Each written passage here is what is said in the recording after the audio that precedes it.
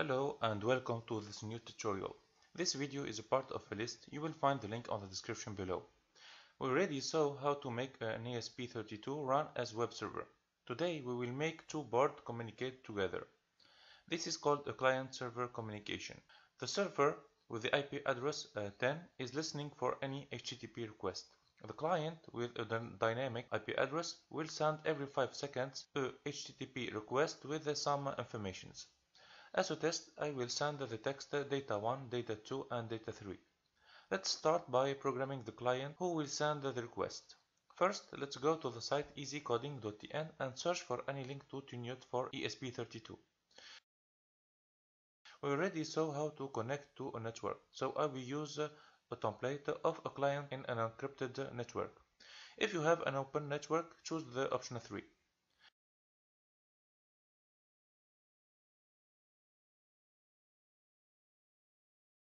Don't forget to change the name of the network and the password.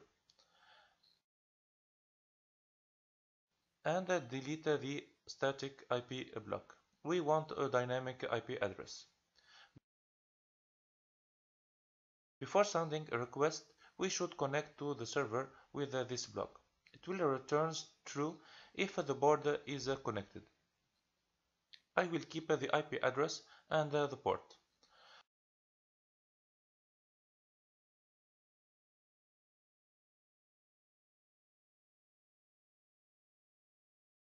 The block send request will send the HTTP request to a specific address.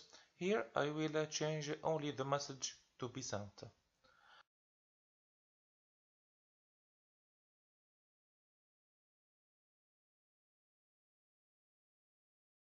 After 5 seconds, I will send two other messages.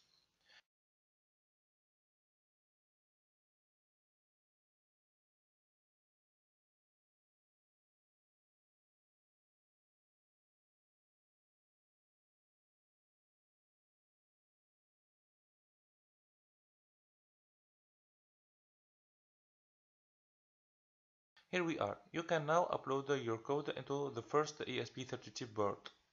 We already saw how to do that. Now we will program the server part. I will use a template server in an encrypted network. Change the name of the network and the password.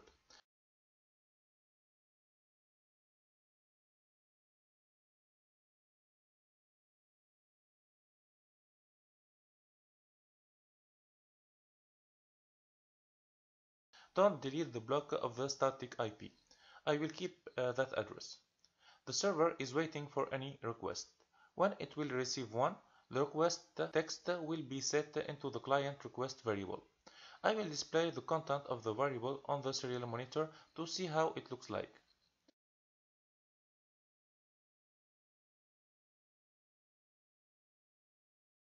Now I can upload the program into the second board and open the serial monitor.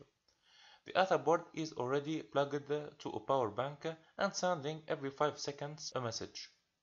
You can see into this weird message the word data1, data2 and data3. Fortunately, I have a block in the string category that will delete all the non-useful part of the request.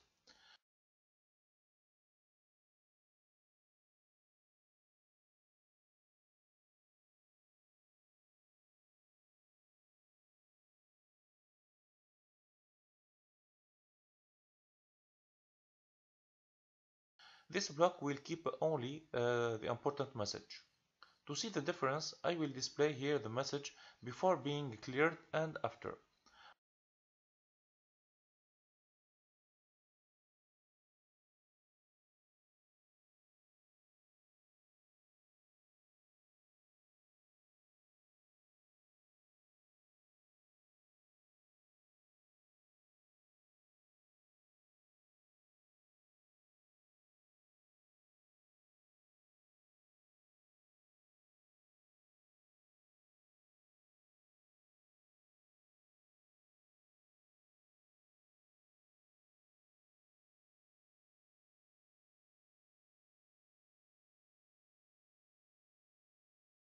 I will also display the IP of the client sending the message.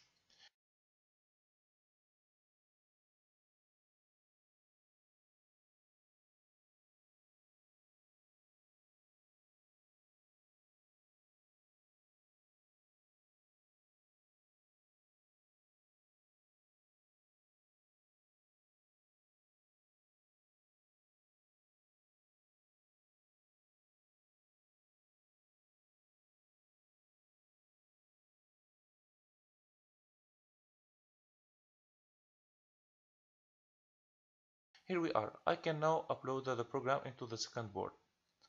You can see here the IP address of the client, the HTTP request before and after using a clear block. With the cleared message, it will be easy to light up an LED or do whatever you want.